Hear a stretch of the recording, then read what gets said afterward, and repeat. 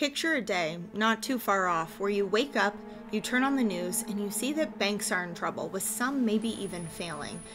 People start panicking, they remove the money from their investments because they no longer have faith in the US economy. A snowball effect happens as panic spreads like wildfire, and suddenly banks are faced with the reality that they have significant asset losses as a result of rising treasury yields. When people are racing to withdraw their money from the banks are trying to sell off their assets, but they are discovering that they can only be sold at a huge loss, if at all. Fear grabs you and you realize that you have to do something fast. You grab your keys, you jump in your car, you go down the street to your bank, but you are devastated to see that there's already a line of cars doing the exact same thing. What you don't know is that during that time, your bank actually already failed.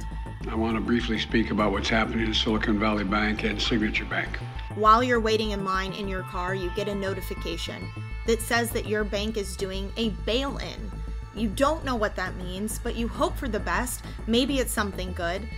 But in reality, as you read on, you realize that the FDIC, the people who are supposed to protect you and insure your money, are taking your money and using it to make the banks whole again. What do you do next? Hi everyone, I'm Taylor Kenny with ITM Trading. The scenario I just described might be difficult to imagine, but given everything that's going on right now with the treasury yield, government spending, immense pressure on banks, and what we know about the FDIC's future plans, you should be prepared for this scenario to happen at a moment's notice. For the naysayers out there, don't worry, we are going to lay it all out, starting with why it's so important and critical right now to be having this conversation. How come you should not be trusting the FDIC or counting on a bailout given all of the facts we know? And most importantly, what you can do to protect yourself. Everything about the Federal Deposit Insurance Corporation is designed to be reassuring.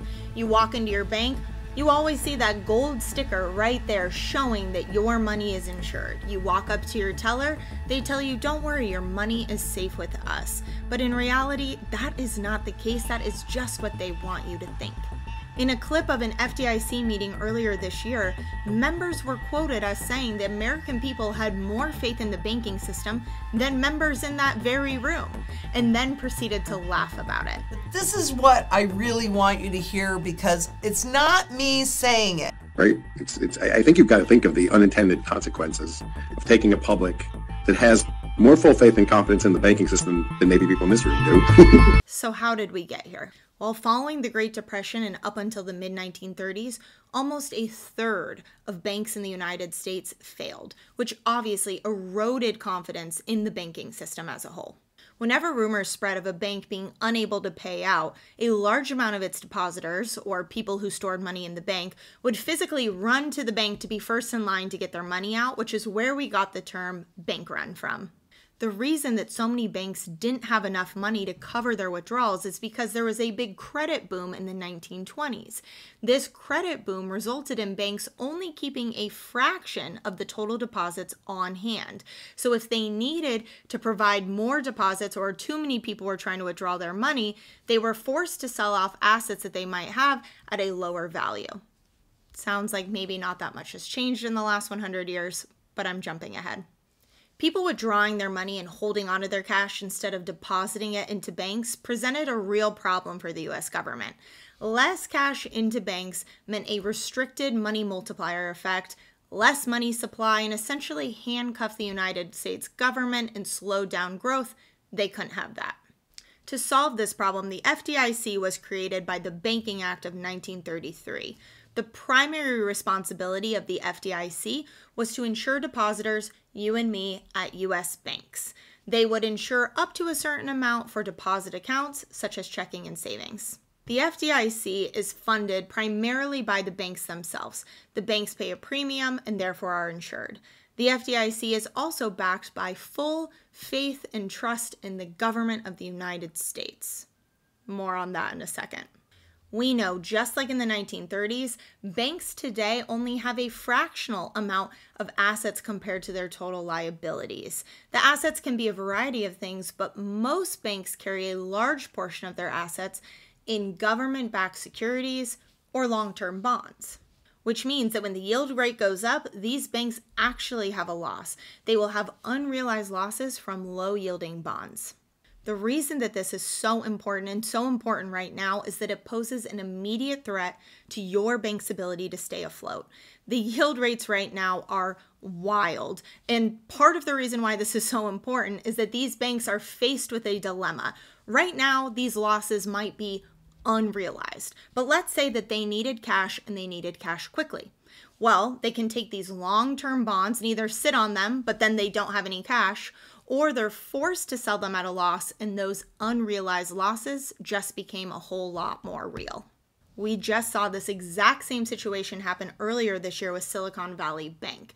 They had the majority of their assets tied up in these long-term bonds. And what happened when they needed cash? Well, they were forced to sell them at an unfavorable price and realize loss. It's also really important to note that when that happened to Silicon Valley Bank, the yield was about 4%. Right now, we're seeing a yield rate of 5%, which hasn't been seen since 2007. So the clock is ticking on these other banks. And we're seeing it play out now in live time with massive banks like Bank of America showing a $130 billion loss in Q3 because of the diminishing assets that they have tied up in these long-term bonds. Sure, maybe they can float that right now, but what happens when some people don't feel as confident in their abilities and they start to withdraw their funds? Where are they going to get the money from? I'm telling you, it's only a matter of time on how this is going to play out. Now, I know someone out there is going to say, well, if my bank went under, worst case scenario, my money would still be protected by the FDIC. Let's run with that one a little bit. As of June of this year, the FDIC has roughly $117 billion in their fund available to help banks out and make sure that insured people get their money back. By comparison, there are trillions and trillions of dollars worth of deposited money in U.S. banks. Now, I know that not all of that deposited money is insured by the FDIC, but it does not matter. I am telling you, they do not have enough money to cover multiple banks going under or multiple banks unable to pay their depositors. But let's continue to go with it. Let's say they use all $117 billion and it's still not enough. Then what options do they have? Well, they are allowed to borrow up to $100 billion from the U.S. Treasury. Still not enough. So then this is where that backed by full faith and credit of the U.S. government becomes interesting. How is the government going to fix this? Where are they going to get their money from? From the sale of bonds. Brings us full circle. Yes, the same bonds that no one is buying, the bonds that not even the Fed is buying. So what do you do at that point? Well, I've got to give it to you. The FDIC does have one other trick up their sleeve that is technically public knowledge, but most people don't know, I'm sure, by the FDIC's choosing. Earlier this year, a closed meeting from the FDIC had leaders stating that they wanted to make sure that people were aware, and I quote, that they can be bailed in and they will be. I mean, it's a little bit conflicted, right? I mean, it's important that people understand they can be bailed in, but you don't want a huge run on the institution, but they're going to be. And this is the real kicker. For those of you who don't know what a bail-in is, the FDIC is fully within their rights to come in, take over a failing bank, and use your money to square away the bank's debts. Essentially steal your money from that failing bank so that the bank is okay. This is directly from the FDIC, the very people who are supposed to be keeping your money safe and make sure that you're insured. And it makes me mad. I'm sorry, but it makes me mad because just like always, it's you and I, it's the everyman, it's the people who get the short end of the stick in this. Not the corporations, not the FDIC members, not the banks, not the government. Nope, just the everyday people who would be robbed of their hard-earned money. I don't want to sound jaded, but it does make me pause and think about how I don't want my wealth to be in the hands of someone else. I want to have control over my finances and not leave it up to chance or leave it up to the FDIC, big banks, and the US government. I can only speak from personal experience, but if you're like me and you want to learn more about how you can protect yourself during these times, especially with everything that's happening and happening so quickly, I strongly recommend that you check out the Buyer's Guide to Gold and Silver. It is linked below. It is completely free, and it is tremendously educational, especially if you're trying to figure out what your next step is.